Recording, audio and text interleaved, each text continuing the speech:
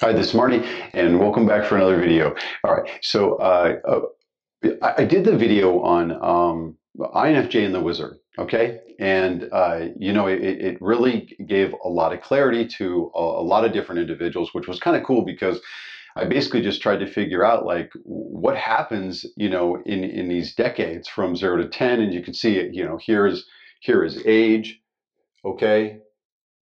All right, and yeah, so but I changed it up a little bit, and I got a lot of comments, a lot of great points on two specific things with regards to, well, the wizard, and basically, God, it takes that long and all that good stuff, and well, what happens at the 5 year mark? So kind of wanted just to touch on it and elaborate, and I think it's improved. Okay, so as you can see, we now have maturity stage 1, maturity stage 2, and I'll go over that in a second. But basically, I took away the word wizard. All right, I don't know, it just didn't fit. Okay, so between the age of 0 to 10 is the beginning. You call it whatever you want, but for me, it really doesn't have that big of a deal as it relates to MBTI and figuring out who and what I am.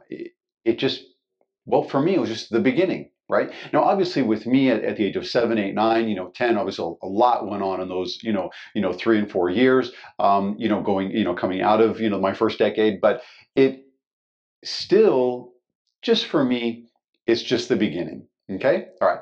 Then when you get into 11 age, your second decade, it really is like a decade of discovery. It really does feel like you're just moving. It's like you're just taking in information. Okay. For me, I was going through a lot more than that, because of my childhood and everything. But it really was, and the question marks are just basically representing. That's it. Okay.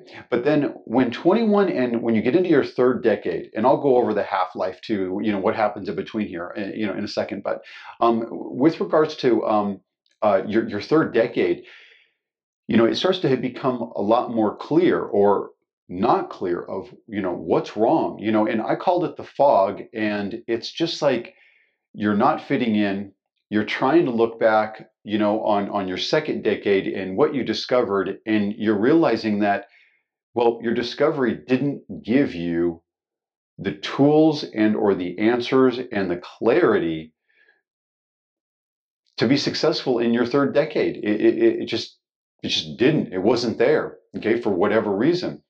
And then what happens in your fourth decade is full-blown confusion. And the reason why is because in your fourth decade, you're getting married, you're having children, you're in deep into your career, and you're now starting to realize, well, I had my beginning, and then I discovered life.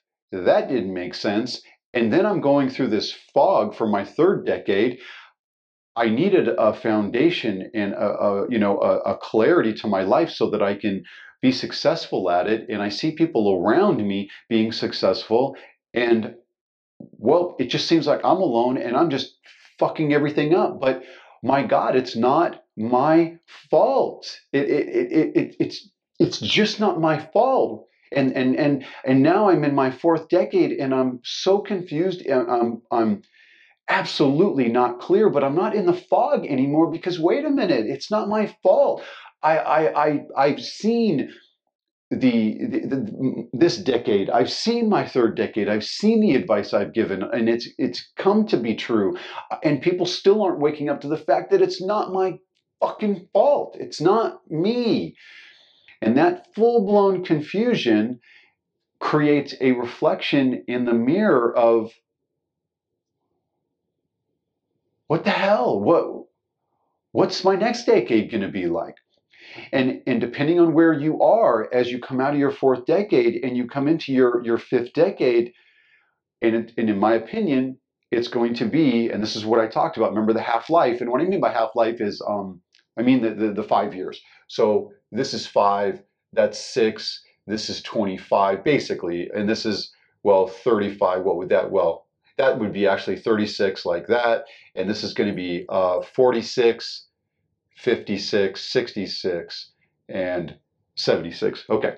So basically what's happening coming into your fifth decade, out of coming out of 40s, going later into your 46, 47, you're starting to come into more of an understanding, more of a clarity that, well, as you can see, this is a very muddy place because we're all going to be transitioning and growing every 5 years and then becoming very different people, every decade. Understanding, clarity, acceptance, and peace with it. Where I am is I am, I think I'm coming out of confusion, full and coming into understanding, having extreme clarity and transitioning into extreme acceptance. The only reason why I think at 49, well, it's funny because I wasn't even looking at the ages. I was thinking of decades and not really years, but this is the transition for me. And I believe it's really this word being at peace that I'll hit between 50 and 55. And then I think going into 60, I'll be mature 1 and then mature 2. And as it relates why I picked 1 and 2, little secret. I didn't know what to fucking call it. I just had to guess. That's the truth. So the reason why I picked maturity in stage 1 was this extremely well thought out plan and understanding.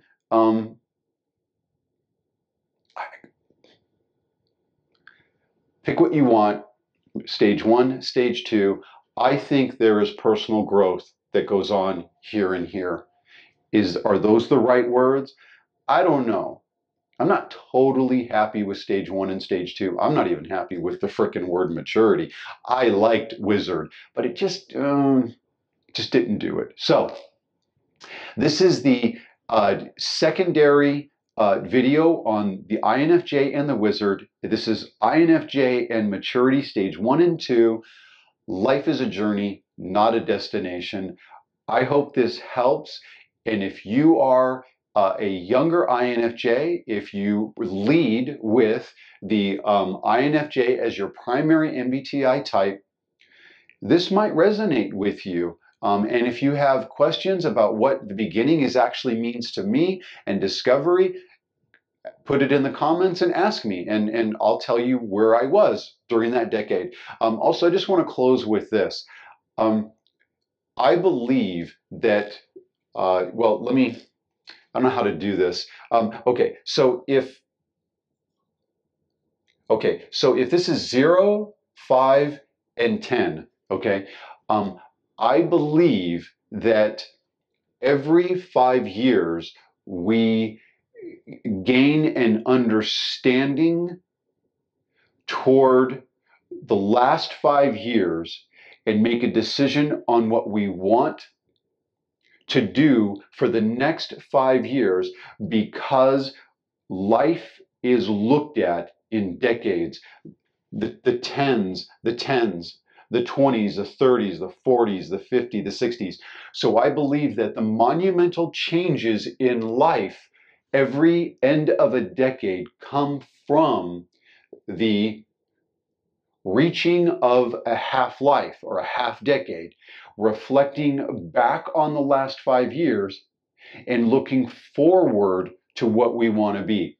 For the INFJ, the looking 10 and 20 years in the future is a very large part of what creates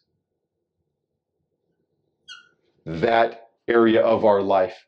And it's so fucked up. Sadly, that is 30 to 40 years. Oh, dear God. It's wonderful being an INFJ. It is just awesome. Yeah, okay. All right. So, this is, okay. This is Marty, and we'll see you in the next video.